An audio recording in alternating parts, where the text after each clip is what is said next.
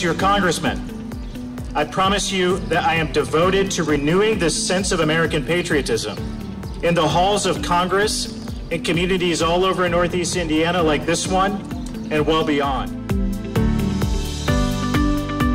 I'm happy to answer any questions, but we'd love to hear from you about ways that we can be more effective or support what you do. If you have any concerns, I want to hear them.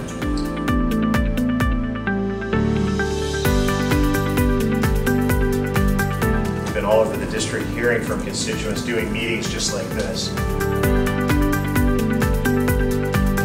When people try to divide our country, rewrite its past, and teach our children that America, for which Glenn fought, is fundamentally evil, I don't know about you, but I believe that cheapens the service of those who served like Glenn, those who are currently serving, those who will serve in the futures.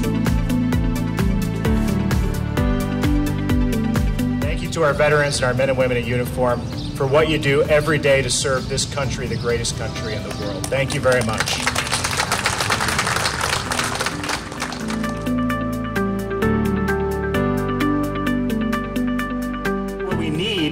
At this moment in history is a renewal of American patriotism, a patriotism that ensures that our nation's best days are ahead of us, not behind us.